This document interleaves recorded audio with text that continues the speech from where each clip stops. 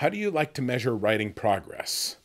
Do you tally word count, look at pages, assign a certain number of hours? I know Scalzi, who is a workhorse who gets things done. Scalzi, his plan used to be he said, I'll write for he starts in the morning and he writes for either 1,000 words or 4 hours. And if he hits 4 hours first, then he stops. And if he writes 1,000 words, then he stops. And that's good because that means he can have work-life balance and still do other professional things. And I know that if he's under deadline, he'll work more, but it's, that's a pretty good strategy right there. But honestly, I don't worry so much about measuring my writing progress because, what good does measuring my progress do? I just need to get work done. Do I have a pre-writing ritual, like getting a fresh cup of coffee or stretching? I've done various things in the past. I used to listen to a song sometimes just because it was about the right length that it would take for me to like make a cup of coffee and get everything set up by my computer. Rituals can be comforting, but they can also be kind of a trap. Then you're like, oh no, I don't have coffee, so I can't write. Or, oh no, my perfect pen. Or, oh no, I've got to wear pants because I'm at a coffee shop. How can I write? Because I'm not having my no pants ritual. What do you do to focus? I would recommend, first off, this is the hardest part of doing anything. Exercise isn't hard. Doing exercise is hard. Like, the emotional labor required for a relationship isn't hard. Doing it is hard. It was Kant, I think, that said, no, it is. I think it's Wittgenstein said, man can do whatsoever he wishes, but he cannot wish what he wishes. Or it translates alternately as man can do whatsoever he wills, but he cannot will what he wills. And it's the same. I used to blow off my friends and classes and everything to sit down and write. And it's harder now. It's harder now, even though I have arguably more reason to do it. Partly because I also have 1,000 other things in my life and kids besides. But also it's hard to sit down and do the thing that you feel like you kind of have to do. But the secret is to sit down and do it, or to remove things that keep you from doing it. You can set a specific writing time. You can, go somewhere without internet and write there, because there's always a distraction whenever you're on the internet. When I was working on and finishing book 2, I went out and got an office with no internet in it. And, technically it was a shitty old student rental with no internet in it. And then when I went in to write, I would take my phone and I would leave it outside the room on mute. And so there was, it was just me and the computer, and there were no games on it or anything. So it was write or do nothing. So removing the possibility for distraction actually can work really well. And again, but ultimately, have you sat down to just write it? Have you just sat down to do it with the document open and just do it? That's how you do it.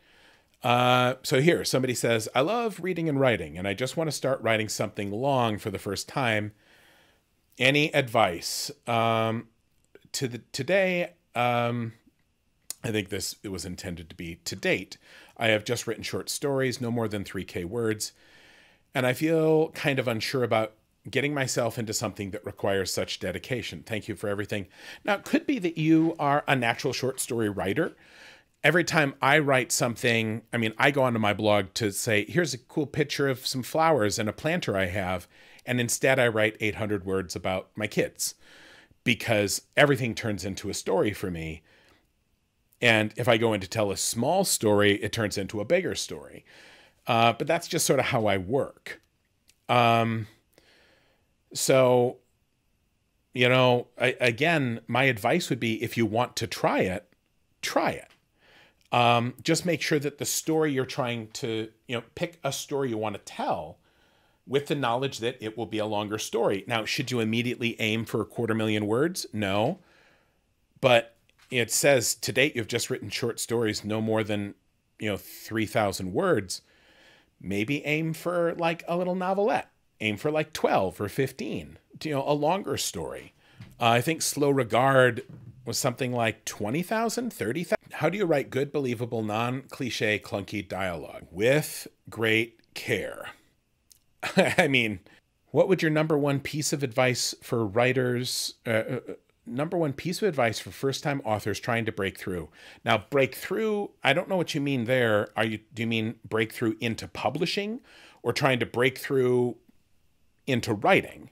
That's a big difference. When is your next plan? Good night's sleep? When I am dead. I'm thinking about joining a writing group. Have I ever been part of one? Yes. Any help? Fun? It can go back and forth. Generally speaking, if you can do an in-person writers group and be safe from COVID, do that. Online writers groups, I'm very skeptical of. And certainly don't just take something you love that you wrote and throw it onto some online forum, because that's just asking for people to abuse you. Where do you get your inspiration from? Pass. It's a fair question, but it's unanswerable. I mean, sometimes when we set up some random guy, sometimes when we set these up ahead of time, we do let people submit questions early, but I set this one up just a couple of hours ago. So any advice for realizing, identifying an error in your story isn't going to work out so as not to get stuck trying to ram the idea into the story? Nope, nobody knows. The idea itself usually isn't the problem.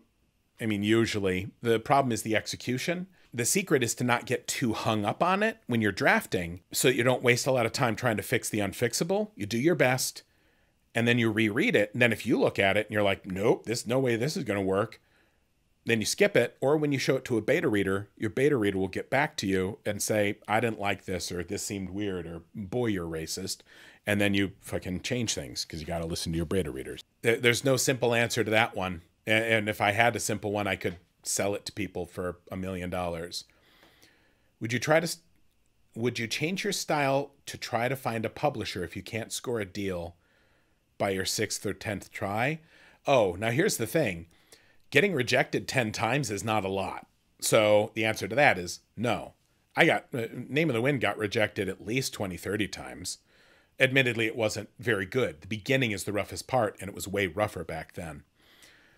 I wrote a middle grade novel and have been rejected by just under 150 agents. My query letter started getting me full requests after the last update. So I know the problem is with the book. Any tips for revising a work that's been sitting for a while to make it the best it can be? You asked 2 questions there, so I'm going to skip the second one. Tips for revisiting a work that's been sitting for a while. You've already done part of it. I mean, here's the thing. If you've been submitting this, if it's been rejected 150 times, I hope you haven't just been trying to submit it.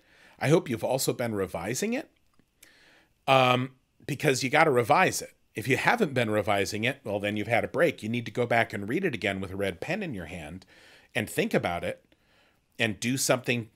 Time away from your manuscript gives you the opportunity to really dig in, and see it with fresh eyes. That's what revision actually means.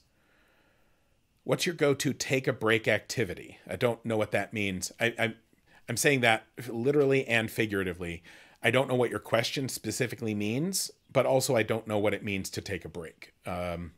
I feel like I've kind of been working at a dead sprint on too many things for about 10 years now.